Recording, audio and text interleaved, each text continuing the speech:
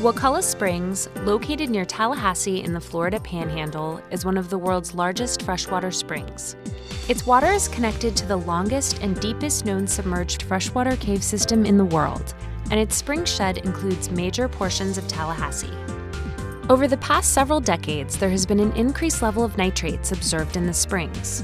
The long-term success of efforts to restore Wakulla Springs depends on a reduction of nutrient loading to the aquifer. A recent USGS study demonstrated a hydraulic link between Wakulla Springs and the effluent spray field of the city's largest wastewater treatment plant, the Thomas P. Smith Water Reclamation Facility.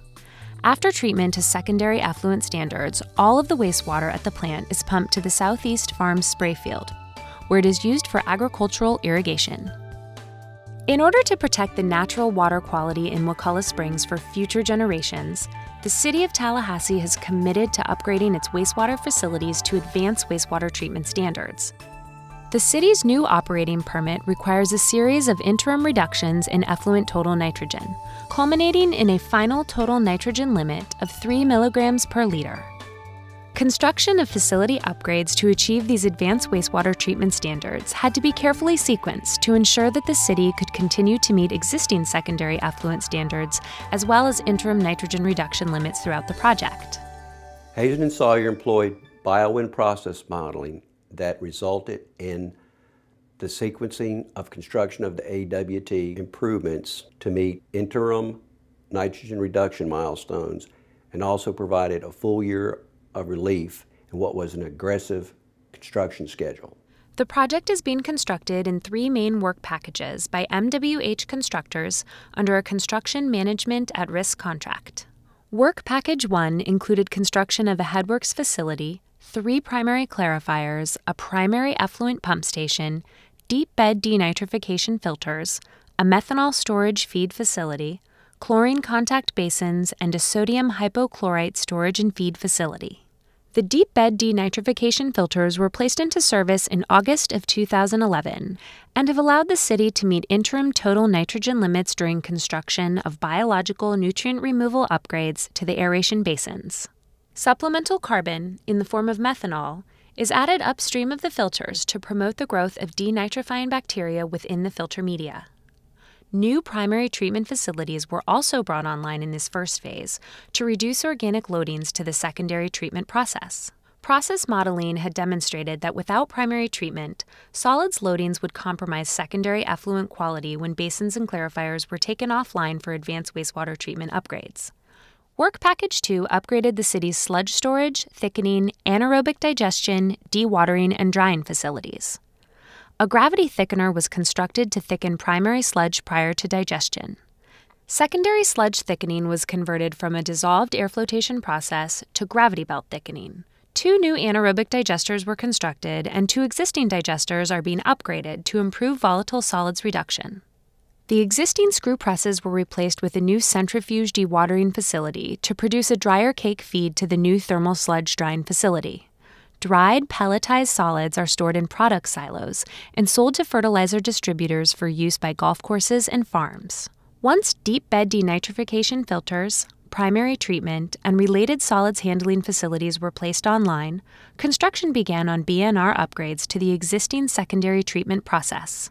The existing secondary treatment process consisted of 3 treatment trains. Each treatment train had a pair of aeration basins and a pair of secondary clarifiers.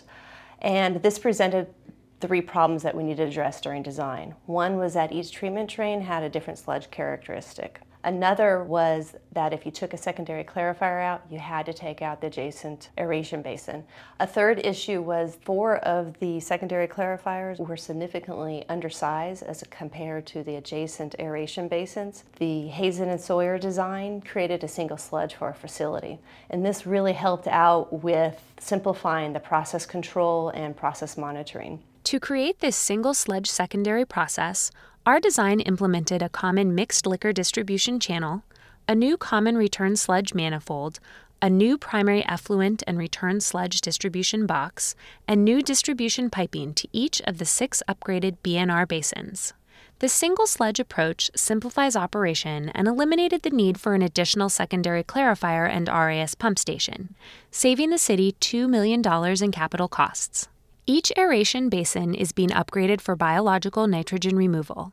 The design also provides for the flexibility to operate each basin in either a 4-stage configuration or a 5-stage configuration for biological phosphorus removal. Reinforced concrete baffle walls are being retrofitted in each basin to create the anaerobic, anoxic, and aerated zones required for biological nutrient removal. High-efficiency vertical mixers are being installed in anaerobic and anoxic zones. Fine bubble membrane diffusers have been installed in each of the aerated zones. New single-stage high-efficiency blowers, nutrient analyzers, and state-of-the-art automated process air controls will serve to optimize aeration energy demands. With only 2 of the 6 aeration basins upgraded for biological nutrient reduction, coupled with deep bed filter denitrification and methanol addition, we have been below 2 milligrams per liter of total nitrogen since October 2012, a full 14 months ahead of the permit schedule. Upgrades to basins 3 and 4 are now underway. As the remaining basin upgrades are completed, the city will rely less on the denitrification filters and further reduce operational costs from purchased methanol. The city retained Hazen and Sawyer to provide both design and construction management services. During the design phase, Hazen and Sawyer firm and staff consistently demonstrated professionalism, expertise, flexibility, responsiveness, and most importantly, teamwork in the design and construction of the Advanced Wastewater Treatment Project. Hazen and Sawyer recommended equipment that resulted in a savings of over $15 million to the city. Upon completion of the project, the T.P. Smith Water Reclamation Facility will stand as an important example of modern wastewater treatment and water resource recovery. The robust treatment process will meet the city's treatment goals and better protect the environment. The innovative design will save the city millions in operating costs and offer the operational flexibility to make strategic use of energy and other resources. Hazen and Sawyer is proud to have provided design, construction oversight, and operational support services to the City of Tallahassee on this model project, and congratulates the city on its environmental leadership.